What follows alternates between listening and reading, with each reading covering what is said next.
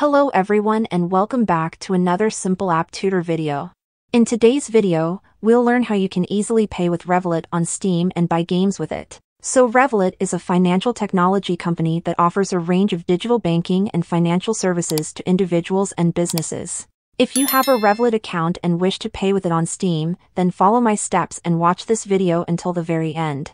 The first step is to open the Steam app on your PC or laptop, and the next step is to get our Revolut card details. In order to see your card details, you first want to open your application, and from there you should be able to see your card. After that, you want to click on the I button on the card itself and you will see your details like the card number, expiry date, and all that other stuff.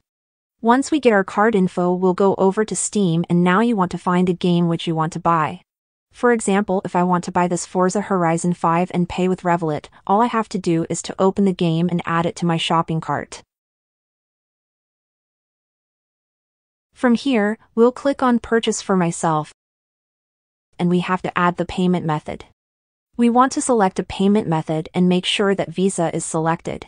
And from here you simply want to enter your card details. So enter the card number, the expiration date, the billing information, and all that other stuff. After that, click on Continue and you should be able to pay with your Revolut card. So if this video helped you out, make sure to leave a comment down below and I'll see you in the next video.